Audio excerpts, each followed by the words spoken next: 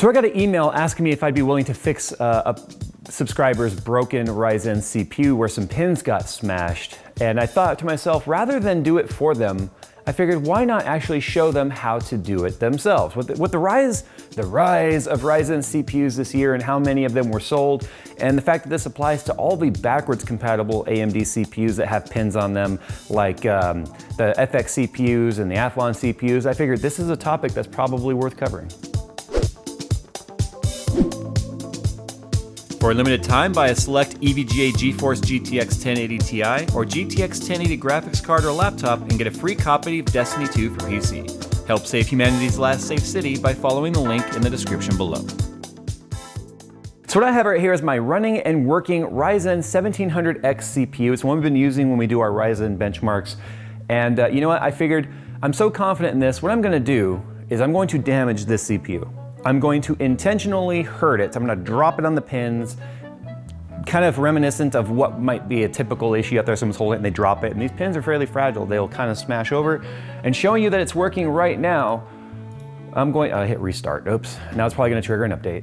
But I'm gonna show you guys the way that I do this. Now there's a lot of different ways that you can do this, or even some specialized tools out there that people have come up with to fix this, but I'm gonna show you the way I do it with minimal to no budget whatsoever. Now this isn't the first time anyone's done something like this, so I don't claim to be first or original at repairing a CPU. In fact, Linus did a video showing how you can repair the motherboard pins on an Intel socket, which is much more delicate and much more difficult. But we're gonna do it today with AMD because I think this is the easiest thing out there, and some people really freak out when this happens, and you really don't have to. But we need to talk about what tools you need. Now the only three things you need to get this done, at least using my method, is the CPU and the motherboard. Admittedly, you should have both already if you have a damaged CPU, and a razor blade. Now I've heard people using like tiny needle nose pliers and magnifying glasses and stuff. It's not the way I do it. I'm of the mindset that I like to do things as simple as possible with the least amount of trouble as possible. And this one's designed to be fixed in a manner of which is readily available. And if you don't have a razor blade, you can run down to the corner store, get one. Pack of razor blades from Home Depot or whatever are going to be very, very cheap. But you know what we have to do first? We have to hurt this guy. I mean, this is a $300 CPU. This is not like, it's not some cheap, like I could go grab the FX CPU and I could totally show you how to do it on an old FX CPU that would, like, if it went ARRI, and if it didn't work, I wouldn't be out, a $300 CPU. But this is, what does it say about a guy if he's not willing to put his own stuff on the line to stand by his methods, right? So here we are, right here with a perfectly good Ryzen 1700X CPU. The way I see this typically happening is guys are like holding their CPU and they're like, ah, and then they drop it. And it doesn't take much to bend these pins. I mean, look, these pins they're not even a millimeter thick. I mean, what are these? Probably half mil at best. And there's a lot of them, obviously. So, you know what we gotta do?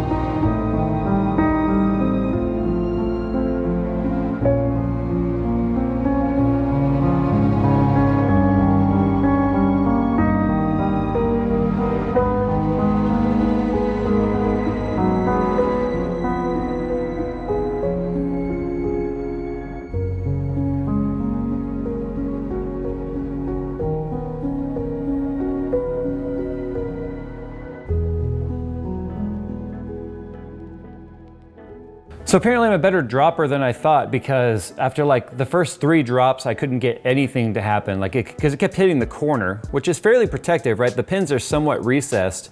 But then on the 4th drop, they bent a little bit. And then finally I decided to just take a pen and take measures into my own hands. One of the ways I've seen these get bent though, is if people put them in the plastic sleeve, like to ship used or something to someone who bought it online, and then they don't put it in the right way. Believe it or not, there's an orientation, a top and a bottom. Then when they snap it closed, it bends in all the corners of the pins. So what I did with the pen was I just sort of smashed into one of the corners. And I think I did a pretty good job of making it look like the picture that was sent to me for asking whether or not I could actually, fix this for them. Now this is pretty repairable in my opinion. I mean, some of them are pretty smashed. The hard part here is going to be straightening them back out without breaking. If a pin breaks off, you can technically fix it if you have the right equipment. It's a tiny, tiny little solder.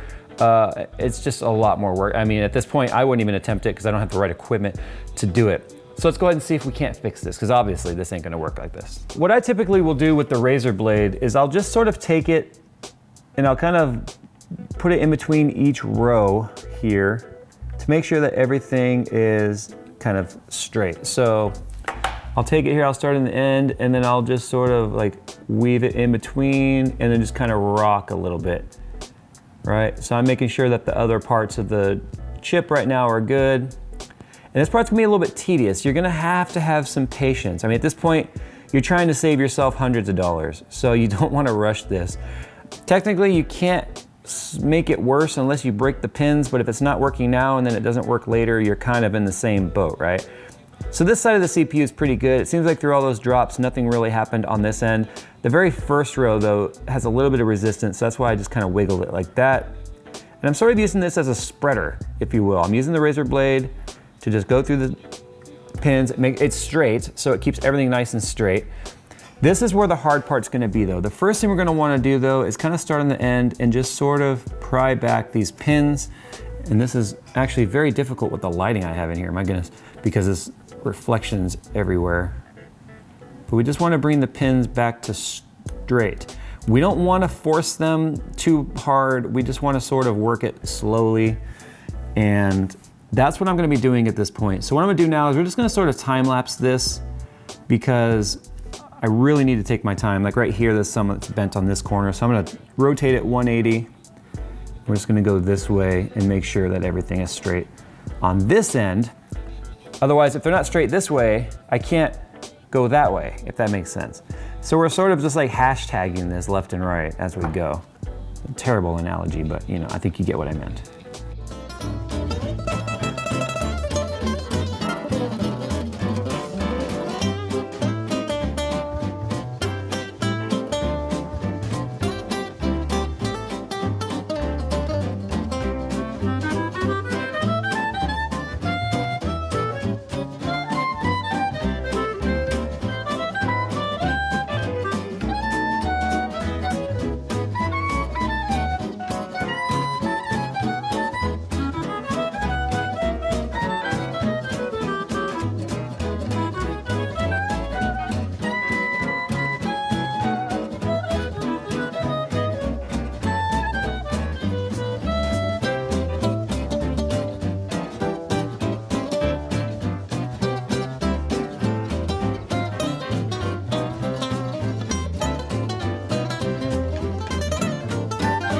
So what I'm doing right here now is I've gotten these basically upright. I've got to make sure they're all straight. So they're all kind of smashed a little bit different direction. Like when it got smashed in on the corner, some went right, some went left, some went back. So I'm just slowly trying to get them facing generally in the upward direction so that I can then start to deal with getting them facing straight. And the rocking back and forth motion of the razor blade like this, when I switch angles, is just making sure that everything stays in its own row, because I don't want one to accidentally get flattened out and be interfering with the row next to it, because that's gonna be a problem.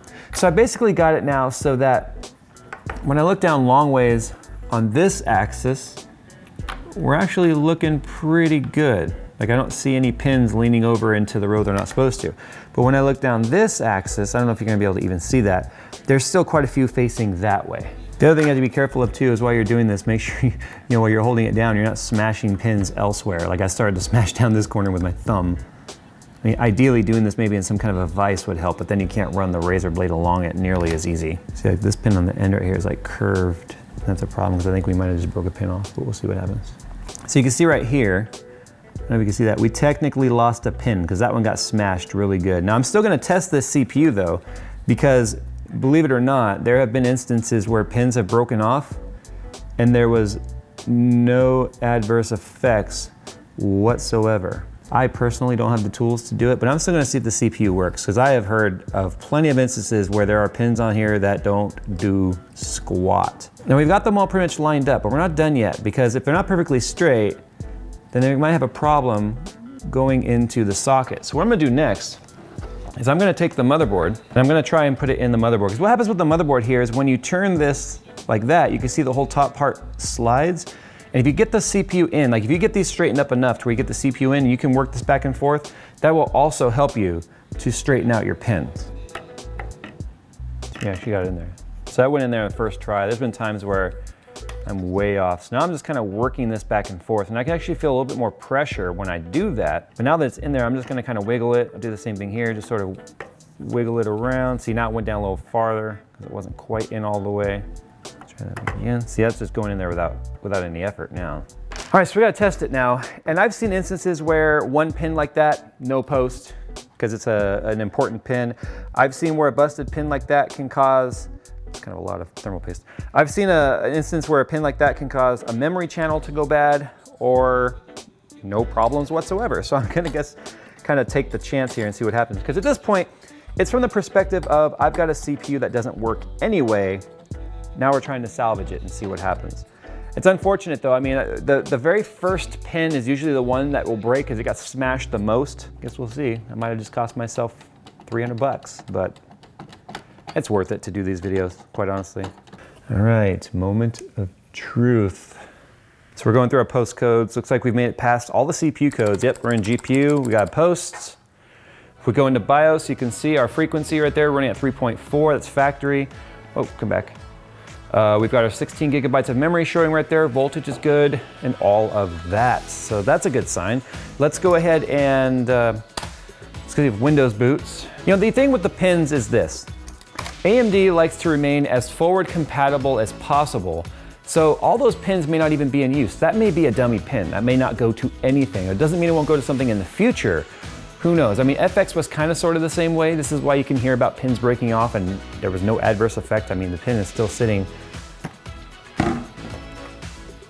Well, the pin has gone off to a better place. So, anyway, all 16 gigabytes are showing right there. We've got our reserved memory for our hardware. It's running at 2133 because it was all stock speed.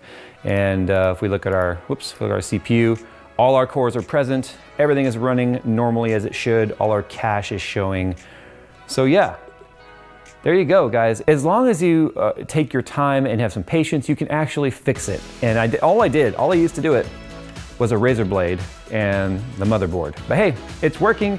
We fixed it, and I don't have to spend another 300 bucks to replace it. It's the only 1700X I have. The other one was given away. So, with that said, guys, thanks for watching. If you have any other suggestions on how to repair or how to fix videos, send them to my inbox or send them to Twitter, wherever. It's obvious that I listen to these. So for you that sent me that email, I'm not gonna put your name out there. I don't know if you want me to, but here you go. Here's what I would have done. And as you can see, it's working. And it looked an awful lot like yours in the pictures that you sent me. So give it a shot and let me know how it works out. Thanks for watching, guys. And as always, I'll see you in the next one.